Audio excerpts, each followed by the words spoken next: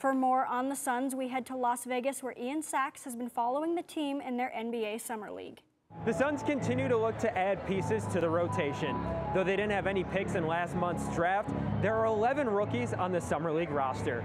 Through 3 games here in Vegas, the Suns have won a pair of blowouts and suffered a 25-point setback.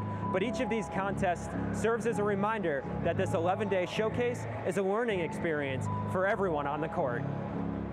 Last night against the Mavericks, Phoenix was led by a balanced attack en route to a 27-point win. The Suns controlled the game from the beginning and showed an elevated level of focus from just 2 days prior.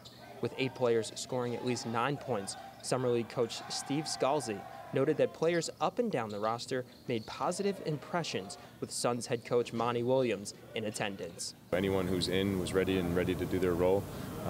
That's what this thing is. That's the role that they're auditioning for in the NBA, is just to kind of be ready at any moment. And I think it was 1 through 16 today. Each guy showed that. The players aren't the only ones trying out new jobs. 17-year NBA veteran small forward Richard Jefferson refereed the second quarter of the Knicks Trailblazers game Monday night.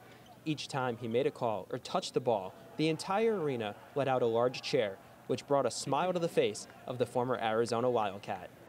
Jefferson is the 4th former player to try his hand at officiating. There's no word yet on any future refereeing gigs for the 42-year-old turned broadcaster. In Las Vegas, Ian Sachs, Cronkite News.